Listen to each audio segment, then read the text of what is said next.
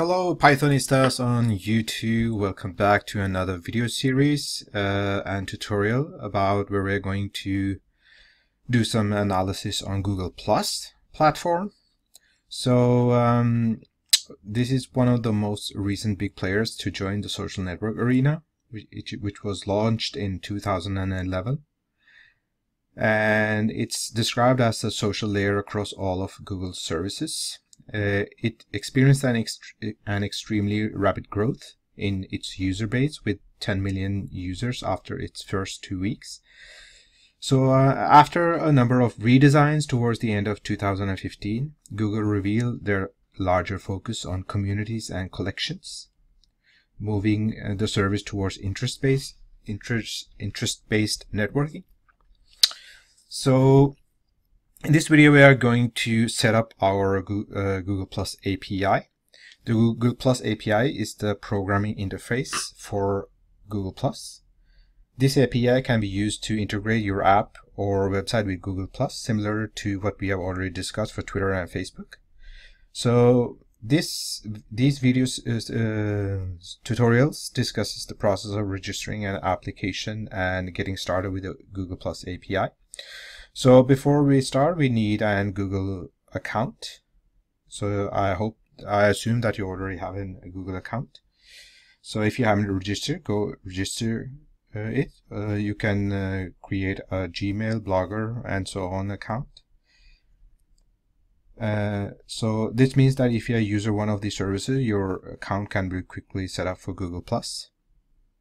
And once you are registered and logged in, the starting point is the Google Developers Console, which is found here, console.developers.google.com/start. That's where you should go to. I'll write it in.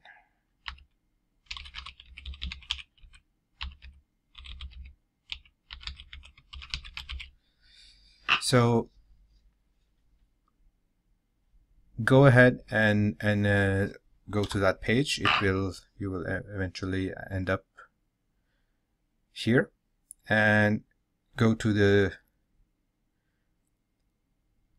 then you should get started with a project. Just create a project and go into the Google Plus API after you've done that. So after the project has been started, we need to specifically enable the Google Plus API from the project dashboard. Use the Google APIs component allows us to manage API access, create new credentials, and so on. Similar to the way a single Google account can be used to access several Google services, a single project can consume several APIs as long as they are enabled. So once you have created your Google API, you have to enable it here. So the credential tabs, I won't click it because I already set my API key up. So the credential tab is easily reachable from the left-hand side menu. There are 3 different types of credentials: API key, OAuth client ID, or service account key. So for these exercises, an API is required for the simple API access. That is an API call that does not access any private user data. The key enables an application level authentication, which is mainly used to measure project usage for accounting purposes.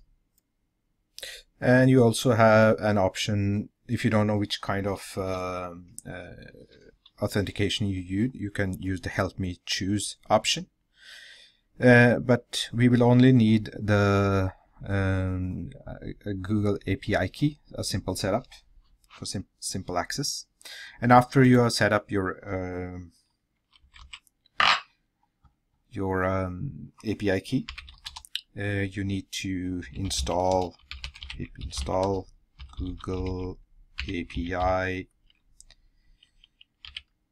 Python client. I already installed it.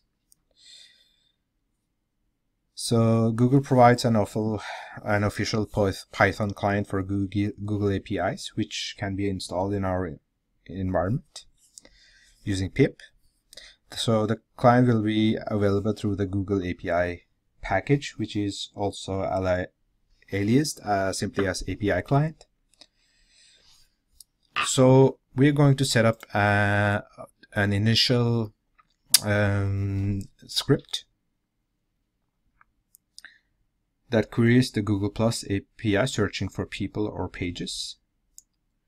So this example assumes that you already set up an API key for simple access through the credentials page on the project dashboard.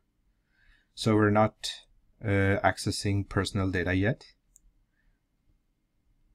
So similar to what we did with the Twitter and Facebook, we will follow the pattern of storing the credentials as environment variables.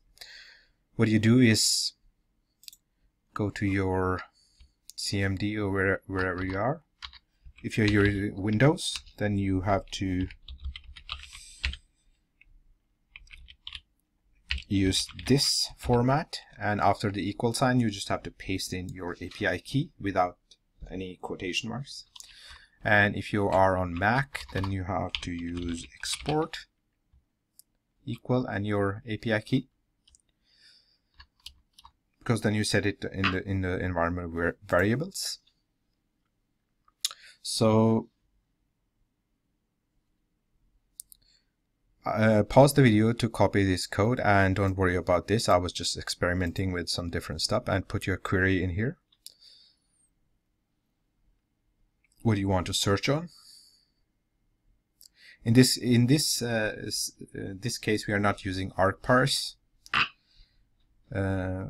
We are just hard coding it for some reason. For some reason, the argparse does not take any arguments from the command line. I don't know why. I tried to figure it out. I spent 2 days trying to understand it, but it doesn't work.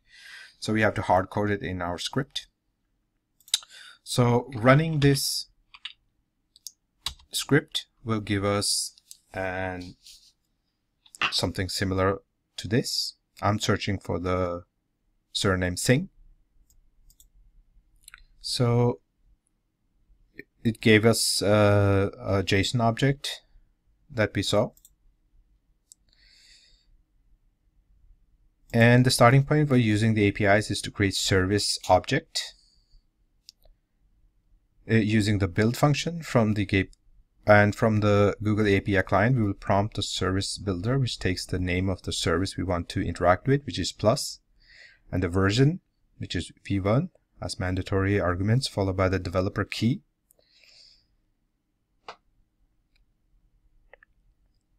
And here we do some printing and searching. So this is one way of getting your API to see if it works. That's one way. And I played around with another code, which is here. Copy it. I'll pause. Don't worry about the double here. It's just a mistake. This is just another way of printing out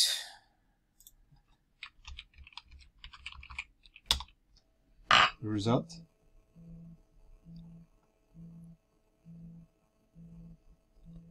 So have a go at it, and now our API is set up and working and communicating with the Google Plus API. So I hope you enjoyed this tutorial, and I see you in the next video where we're going to create a simple web GUI with our Google Plus API. So see you in the next video. Thanks for watching, and if you like the video, please do subscribe, like, give me a thumbs up, share the video, or please do comment. And yes, thank you for watching.